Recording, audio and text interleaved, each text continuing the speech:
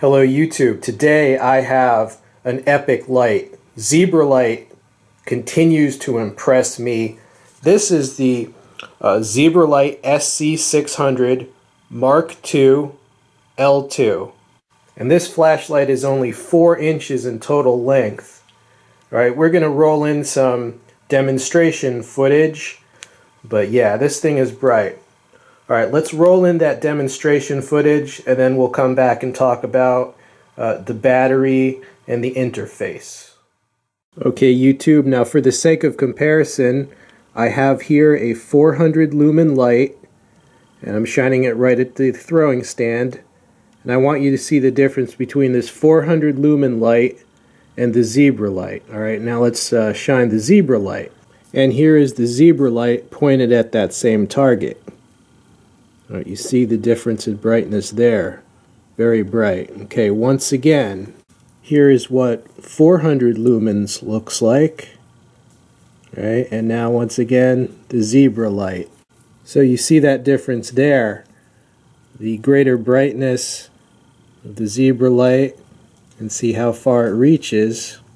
Right, the critters are still there. Right, and you can see them. With this ZebraLight, you can even see over there. And this is the 400 lumen light again. And as you can see, the 400 lumen light does not reach as far as brightly. You can still see them, but you can't see them as well. Okay, and let me show you the different brightness levels.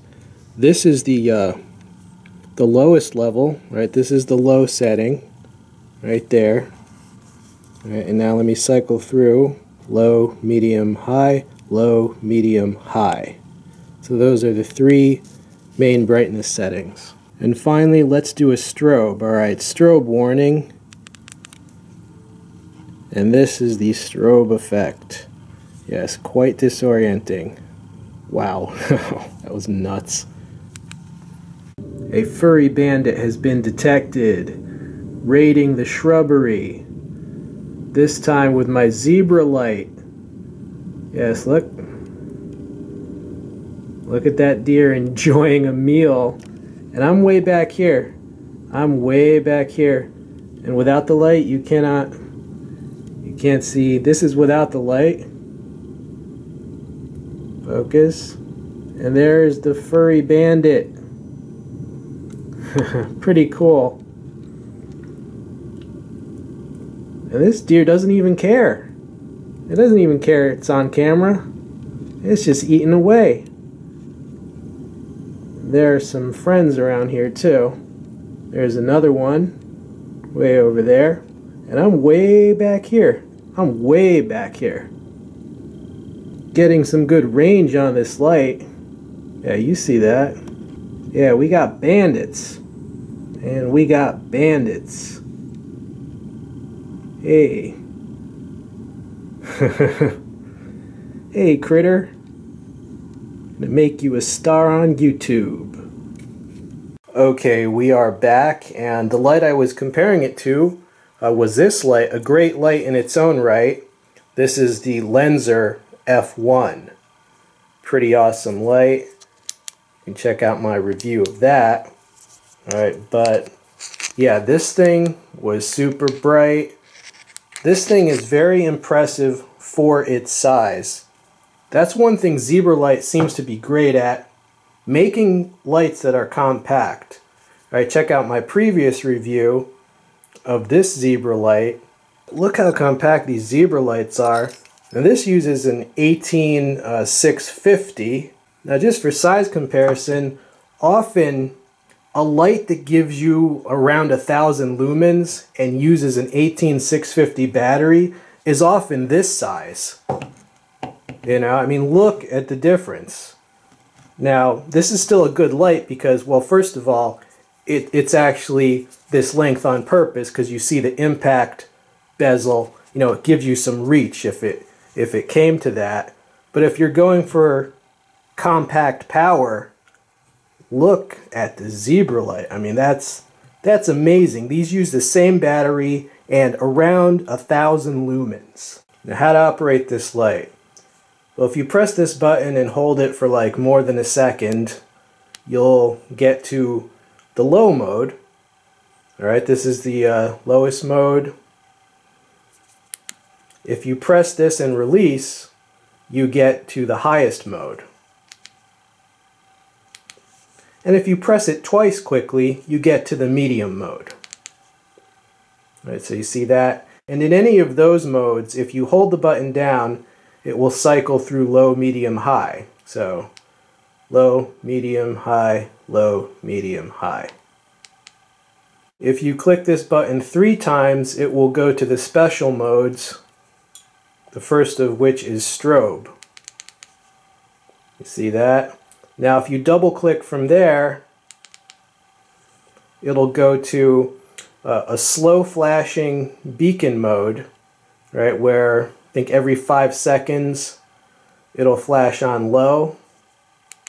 Double click again and it'll be a slow flashing beacon mode, but it'll be brighter. Right, and double click again and you see it'll be a fast blinking mode.